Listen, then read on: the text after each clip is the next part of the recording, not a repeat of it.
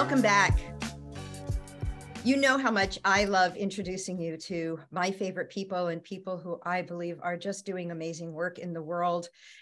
You know, I grew up in a house where vegetables were unrecognizable from what we know them to be today. I mean, they were literally cooked within an inch of their lives. And I'm pretty sure there was absolutely no nutrition left whatsoever, but it made the plate look colorful. And my mother thought that was what she was supposed to do. If my mother knew half the stories I tell on this show, she would never talk to me again. But the truth is, we have changed our lifestyles so dramatically around food. And so many of us are always still looking for what's the next right thing to do? How do I really help myself? And how do I live into Hippocrates' declaration that, you know, food is thy medicine and medicine is thy food? We can use our nutrition in so many ways to do better and really make our lives better. So with that in mind, I'm thrilled to introduce you to our next guest. Liliana Partida is the head nutritionist at the Center for New Medicine in Irvine, California, right next door. And she is an author and a speaker and a coach, and she has done everything there is possibly to do in the world of nutrition. We're honored to have you with us today, Liliana. Thank you for joining us. Oh, thank you so much, Lauren. I'm so happy to be here. And you get that this is really deep for me. Food has always been a thing. I think it's a thing for everyone. And, you know, it should be looked at. It's something that we glorify, something that's still ritualistic in nature, because it offers us so many things beyond just nutrition, right? It does. It's love. It's emotion. Connection. Absolutely. Right. So what do we do? So from my perspective, here's where I land. And I assume if I'm struggling with this, other people are too. But if I'm stressed out, where do I go? The kitchen. I wish I could say I go to the kitchen to find something really like a carrot, but I don't. I go to the kitchen to find the carrot that's been cooked in honey and is sitting there, you know, as part of a stew. But you have addressed food in a way that not only makes it satisfying, it makes it healthy, and it helps us address things like stress eating or cravings or those nighttime munchies. I think that's where a lot of us are right now. Yeah, well, you know, it was interesting because when we were communicating, you know, and you were putting a title to this, is getting back to our best self. And I really pondered upon it. And I thought, well, that implies somewhere we've lost ourselves along the way. And so often, you know, time, I always say to my patients, let time be your best friend. Get to know it, because when we get into a fast-paced world, which we all have, we put ourselves in the back burner. You know, all our obligations and our concerns and our expectations, they really get in the forefront. So often we, you know, overlook the simplest things. I always say, you know, if your child is hungry, you wouldn't say, wait 4 hours. If your child was sleepy, you wouldn't say, well, you don't sleep right now. You got to wait until, you know, you wouldn't do that. So, you know, we have lost the basic nature of recognizing that there is a little child within us, and that we need to take the same consideration that we would for a child in regards to the way we conduct their day. We wouldn't go shopping without taking a snack for our child, for example. So if we kind of just get back to the basics of really recognizing there's so many things that we can do for self-care that don't really take that much time. You can kind of weave them into your day-to-day living. And so when I think about, you know, yeah, we lost ourself, it's getting back to our authentic self, which is that child self that has all the same needs that we did when we were little as we do when we're an adult. And it's a very deep subject. So I always like to kind of go to the crux of it all. Let's go to the roots of it, you know, in regards to our relationship to food, our relationships to ourself, in that mindset of, I always say, if we have reverence for this body, then we take a moment to be mindful about, number one, what we're going to put on our body, right? Because there's so many chemicals in the things we use, what we're going to eat, who we're going to surround ourselves. And so if we have that type of reverence, we would make so many different choices, right? But so how yeah, do you guide us to do that? Because I agree with you. yeah, It's often a matter of time. It's a matter of, you and I discussed, have you slept well? yes, Well, yes, yeah. do you wake up feeling energized and refreshed, or are you literally looking for that source of new energy? But Coffee, right? exactly. So guide us through a day that will take us back to our best selves. At least give us that structure and some really good ideas for how we could do better.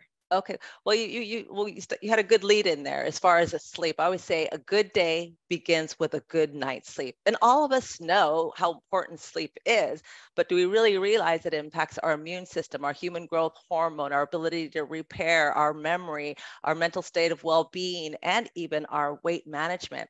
So I think, we could start out with saying the night before, we're already setting up for the next day to have a good day.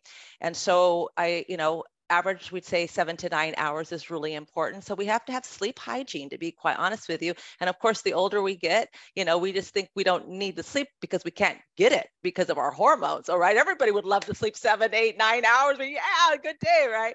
But it's the ability for us to actually relax the nervous system to be able to calm down, to get that, deep sleep, REM sleep. And so I always say sleep hygiene is super, super important. So again, at the end of the day, you just kind of start thinking about, how I can release and let go of this day. So a good warm bath is always a fantastic, and maybe a little bit of minerals, essential oils in there. And then of course, to just kind of, again, how do I move some of this energy out of me? So I always say, okay, my routine is, I take a warm bath and I do some foam rolling so I can get the tension out of the fascia of my tissue from sitting in, at my desk all day and leaning towards people, in my consultations, right? And then I, make sure that my room, is cool. We'd say about 65 degrees Fahrenheit is really the perfect temperature, between 65 and 67. And so often, people don't want to turn their air conditioner on because it costs a lot of money. But I say, you know what, anything for a good night's sleep, right? And then oftentimes they don't have the right kind of sheet. So, if you've got a linen or bamboo or tencel, that makes it really nice. If you have if you're a person that has, menopausal symptoms and you're having night sweats, then oftentimes you can get a cooling pad, that also helps. So just having those little teeny hacks, making sure that the room is pitch black. And I always have to do a little bit of meditation or spiritual reading just to kind of, if I do too much scientific reading, my mind gets overactivated and cortisol stimulated. And then I find myself calculating in my mind, right? So I want to set that stage. And, if I have a super busy day, I want to go ahead and write a to-do list so that I'm not stressing out and basically looping in my head, well, I'm going to do this and I'm going to do that, right? It was like the night before, I was literally wrestling with my mind. And I'm like, wait a minute, I'm the master of this mind. You can only do 3 things if you're awake. You can do breath work, you can do I am work, or you can talk to God. You got 3 things to do, right? And sometimes I have to do all 3 before I actually fall asleep, in regards to the body being soothed, the nervous system calming down. So I think so many of us overlook, the importance of sleep. And so again, one of the things I use is an Aura ring, and that Aura ring just helps to track, what was the quality of your sleep, because most people don't realize that, let's say between 10 and 12 o'clock is when the brain is being cleared of all this amylotic tissue. Okay, well, we want to have a good memory. We got to, sleep between that little golden hour, and then you've got the repair cycle, and then you have the detox cycle. So that 10 to 4 o'clock window is essential, right? So if we can just get to bed a little earlier and, no blue lights from our computers and get all of that out of the way because it's so stimulating, then, we set ourselves up for the next day in regards of what we're going to do. We got our to-do list, what's most important, right? And we compassionately scrutinize it, meaning that, how do I feel? What is my energy level? You give yourself permission. We're talking about our authentic self. We give ourselves permission to check in. Maybe, I didn't sleep as well as I wanted to. Well, instead of going out for a run, I'm going to do yoga today. I say, rather than doing nothing, just say, what can I do with the energy and the time and what's available to me, right? And so, giving yourself permission to scrutinize with compassion that to-do schedule, and then look at how I intend to have it roll out, because if we try to control it, we go into the anxiety state of it didn't go my way, Yeah, being really flexible, but trying to put that most important thing in front. And what might that be? I mean, for many people, it's different. For me, it's I got to get up first thing in the morning and do my workout. Otherwise, I won't get it done. For other people, it's getting up and getting their kids ready and getting their lunch ready and da, da, da, da, da, da. So they haven't weaved themselves in to wake up a little bit earlier and maybe, get that 15 minutes or 30 minutes of exercise in. And so it's, a matter of discipline. But when you start doing things like any habit, your body starts yearning for it. It's like, it's like a drug, those endorphins. And it's like, come on, you missed your workout 2 days and let's get going. So you want to get into that mindset in regards to how is my body directing me in regards of what we would consider self-care. And if it's not, what have I left gone unnoticed? Like a child, am I feeding the neighbor's kids before I feed my own, right? And so my mother always did that, so that was never a question. But I love your approach, and your answer to my question is just brilliant. And thank you, because you're welcome. Nutrition doesn't start with food. No, it really doesn't. And then that good night, and that good night's sleep, it sets your blood sugar stable. If you're not sleeping well, cortisol level is rising, and boy, you want to, you've been utilizing all that glucose and, insulin levels. So you wake up hungrier than you normally would. And so then this, that's another thing that hijacks people is cravings, right? And so I say, okay, the best way to, prevent cravings, and literally I can get people to stop cravings within 1 week. Right. And they're like, oh my God, I was so addicted to sugar. I never thought that I could give up sugar. But we have what we call healthy swap outs, right? The brain is like, looking at all the 5 senses. Does it kind of look the same? Is the texture the same? Does it kind of taste the same? So you can make so many things that don't have the impact of the glucose that you would normally have, right? You make a keto bun instead of a 45 carbohydrate bagel, right? So you really, first thing I say, we stabilize the glucose level. So, if you, like for me, I intermittent fast just because, I'm 65. I want to stay young as possible, right? So I do my little hacks, and my body's gotten really used to them. So, like this is my, my basically bulletproof tea here, right? So I've got some cream in it. It's 2 bags of black tea and a little stevia, and that's all I'll have till about, let's just say 11. And then I'll grab a little handful of nuts. So those, the little fat in the cream and the fat in the nuts stabilizes my brain in regards of, fuel, has a lot of calories, but it's still not stimulating insulin, because it's just fat and it's liposomal. It moves across the cell wall without the need of insulin. So you're still in a more fat burning state, which is great. So for those of us who aren't in reproductive states, or even if you are, but you're not trying to get pregnant, intermittent fasting is just really a great way to start, calming down, the whole blood sugar, roller coaster. But I always say, start out when you do eat, some protein. So if you're doing animal, the palm size of the hand and thickness, no more, right? We know that excess of protein can age you really fast as well. And then you have good healthy fats. So I always say, like, about 2 tablespoons of good healthy fats, whether they're avocado, nuts, seeds, oil, and then surround the rest of your plate with all of these fiber rich foods so that your plate looks full and beautiful and it's appealing. It doesn't have a little teeny bit of, rice on there, because those 3 tablespoons of rice equals that big salad and all that broccoli on my plate, So really distinguishing between what is high sugar and what is low sugar. I say this is the most simplest way to look at anything that's low sugar. When you put it in your mouth, is not sweet at all, like your broccoli and your cauliflower and your asparagus. And when you cook it, it shrinks in size. So anything that is bitter and shrink is going to shrink your problem, right? And as I always say, if you want to get thinner, then you use those bitter, better shrinking foods. And then on the opposite side, these are not bad food. These are just oftentimes foods that don't fit the paradigm of the mathematical equation we're trying to have as blood sugar, right? And these foods are sweet to the palate, right? Your fruits, your sweet potatoes, and they're all great. But again, how much of them at any one given time? Or things that get bigger, like bread and bagels and pasta. So if you want to get bigger, you eat those foods. And if you want to shrink, you do the foods that go like this. And it makes it simple.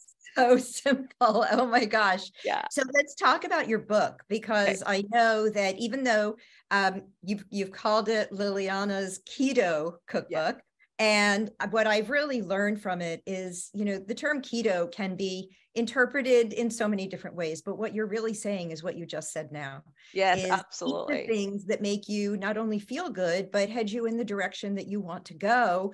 And the food can be beautiful and healthy. You've taken some unhealthy recipes and made that we love, of course, and made them healthy, and we can still love them. So let's talk a little bit about the book. So I want our viewers to know where to go and where to find you. Beautiful. Well, the book was inspired by my patients. In our facility, we have a very large alternative clinic for cancer prevention and treatment. So when I would be in my consultation with my patients, I'd be saying, beautiful this and beautiful food and beautiful that. You're making me hungry, Liliana. And don't you have a cookbook? And I thought, okay, you know what? I need a cookbook that can actually be utilized for anyone, whether they want to lose weight or whether they have cancer and they need their blood sugar levels down, or whether they have Alzheimer's disease. So the keto aspect of it means no gluten at all and no sugar, in my opinion, right?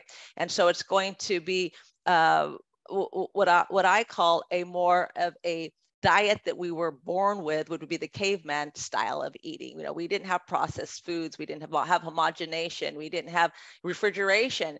And so getting back to nature, one of the things you said was, the way you grew up when, was a lot of food that, might have been frozen and, those vegetables. But I grew up on a farm, so everything was farm to table. So I already had the palate. My mother was an exceptional cook. So I took all that energy in my mother's cooking. I've lived in 4 different countries. And so all of the spices that were anti-inflammatory for my patients, the turmeric, the ginger, the lemongrass, the oregano, the cilantro. So I infused these foods with a lot of anti-inflammatory. And then of course it's broken down. So it's very easy for someone to say, okay, this dish is, per serving has got 5 carbs. Oh, this is great. This fits into any paradigm. And then, of course, for those people who don't want to lose weight, then, of course, I would counsel them to have a little bit of sweet potato and a little bit of this and that. That'll be my next book is the maintenance of it all. But so this book was really designed to treat, anybody who is interested in anti-aging, cancer, any disease orientation. So, just because it says keto, it doesn't mean, it's loads of cheese and loads of fat and loads of everything. I say a clean keto modification of it all, right? Because we want to lean them eventually towards more of a Mediterranean modified as well. And Liliana, where can they find your actual book? On Amazon. Okay. Yeah. And we'll post that too. And where can they find you? So I'm at the Center for New Medicine. And so I've been there for almost 20 years, if you can imagine that. But also they can follow me on Instagram or Facebook. I have a course that I do online, and it's a 7-week course on how to live your life. And every 3 months I roll out, a course in regards of getting more people, invited to the tribe. So that's something that's called 6 Pillars to Keto Sacking, 1 pillar building upon the next pillar that ends you up in more of the Mediterranean mindset. But we start out with really addressing, what is our basic goals on all levels, body, mind, spirit, because I believe that if you don't have your belief systems in order, you never can be your authentic self. And if you don't have your health, you've got absolutely nothing. You have nothing. Thank you so much for contributing for all of us.